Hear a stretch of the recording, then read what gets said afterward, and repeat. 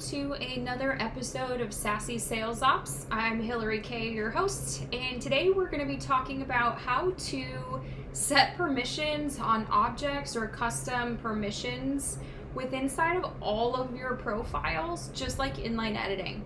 I think when I don't know if some of you remember when Salesforce kind of fucked up and gave everyone a modify all permission a couple years ago, and the only solution for them to take that away from everyone was just to wipe out all the company's permissions. Yeah, I think I got back from a trip from Europe and got a call from my boss at 7 a.m. on Saturday morning, freaking out that no one could log into the system. All the permissions were gone, even us as admins. It was an absolute nightmare. As you guys can imagine, right, going through all of these profiles with all of the permissions that are in Salesforce, it's not an easy task as it is, especially when you inherit things. Like I inherited an org where, someone made tons of profiles for God knows what reason, and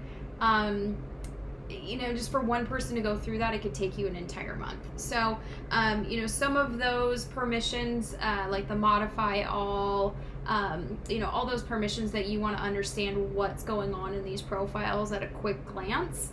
I'm going to show you how to create a, basically like a profile inline edit view, so you can see those. So basically what you do is, I would just hit edit on your all profiles button. And let's just go for the easy ones here. So let's just say that this is going to be our account permissions. And down here you can, under the columns to display, and sometimes for me, I have all of my users on custom profiles, so I can edit them as needed, because we all know the standard ones, you can't really edit those. So I've gone through and made sure all of my users are on custom profiles, so I can edit them and take permissions away when I need to, or add them in.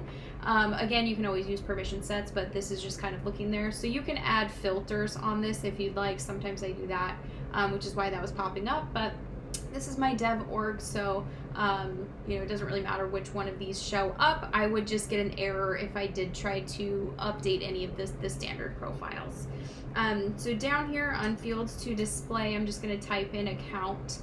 So anytime you're looking for objects or specific permissions, you'll just go ahead and type that in, and then you just have to press the find button, because it doesn't do that automatically. But I just go through, hit my command button, select all of these, and come over.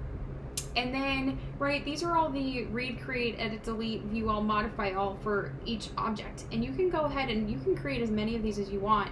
I just hit save as, and then you go through them, and what you do is now you can go back to this list view, and as you can see, I can select, whatever profiles I want to, and make sure, so here's my custom ones I created. So if I don't want these users to be able to delete accounts, which, right, I don't ever want my users to delete anything. So I, would go through here and then just make sure that these specific profiles could not delete anything. So that's a really fast way for me, instead of opening up each profile, which is a nightmare. I don't know, Salesforce is such a dinosaur sometimes, even though it's the greatest CRM system that we have today. But that's a quick and easy way where you can go through all of your profiles really fast, and unselect those things. And for example, the modify all permission is pretty pretty big, so you want to make sure that who in your system has this. So you would just go down here and kind of click this. So modify all data. Oop, what the hell happened?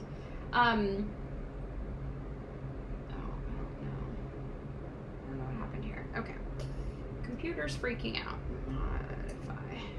All right, so I'm gonna go find that. I'm gonna pull that over, and when I can see that, so I'll just go ahead and save. I think I saved over my other account one.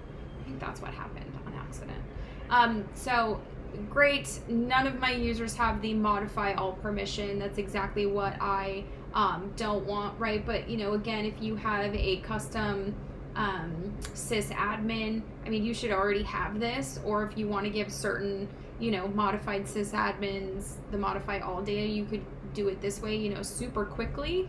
You know, or again, I would recommend that if you have to give that to anyone, use it in a very strict permission set, and make sure none of your other profiles really have this on here.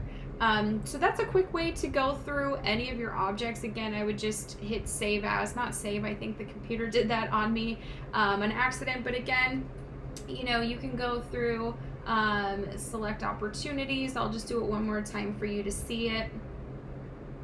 And the objects pull up, and you can either hit shift and go all the way down, or command, again, save as, and then you're just going to save, you know, new list for yourself, and you can go through so you can see who can, you know, read, create, edit, delete at like a very fast pace, because it's all inline editing. So again, if this was super helpful for you, go ahead and click the thumbs up and the subscribe button.